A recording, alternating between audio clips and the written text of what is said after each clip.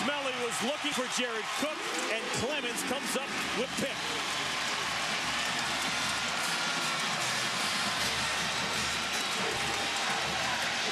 It was only a matter of time.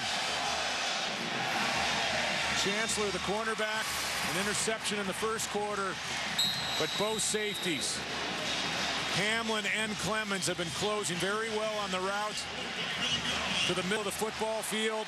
Not a very good throw, and a great job by Clemons reacting and making the play off the deflection. He played 21 minutes, so already 2 interceptions and a punt block. And Clemson's been very good in the special teams. A 54-yard punt by Mainers. The block of the punt. Buck Holtz has a field goal early. And the secondary defensively for Clemson is doing such a great job of keeping all the receivers in front, not letting anybody get over the top, and then reacting. On to jailbreak. Harper just trying to get it away, and he does. Jacoby Ford, wide open. Makes a man miss. Touchdown, Clemson. 50 yards. Harper making something out of nothing.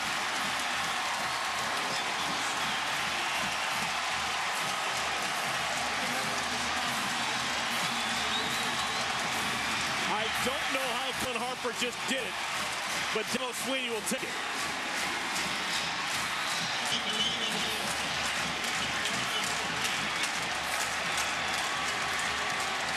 What a play by the senior Harper to find Jacoby Ford wide open. In their 4th play of 20 yards or more already today, and it's a 17-0 lead for the Tigers over the Gamecocks. Oh, Jordan Lindsay's going to be sick tonight. He had Cullen Harper in his grasp, just allows him enough time to get the pass, and it is all Clemson early. Get a lot of choice for a little cash. Change and you get it fast. And always 79,